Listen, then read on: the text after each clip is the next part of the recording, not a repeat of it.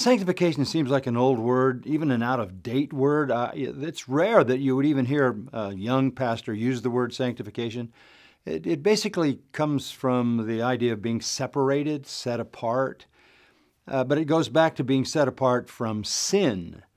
So that sanctification is the progressive disconnect in the life of a believer from sin toward righteousness. So when you become a believer, you have been justified, you have been declared righteous, and then the Spirit of God begins a process of not only declaring you righteous, but making you righteous. And progressively, the Spirit of God works in the believer's life to continually separate that believer from sin.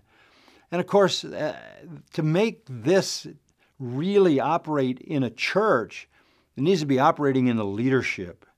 And the goal is to be like Christ. To conform to Christ. In 2 Corinthians 3:18, there's a wonderful statement where it says, as we gaze at the glory of the Lord, and looking at His glory revealed in Scripture, we are changed into His image from one level of glory to the next. We go from glory to glory to glory toward Christ's likeness. This is the work of the Holy Spirit. That's sanctification. We're never perfect, but we're becoming more like Christ. One day in glory we'll be like Him.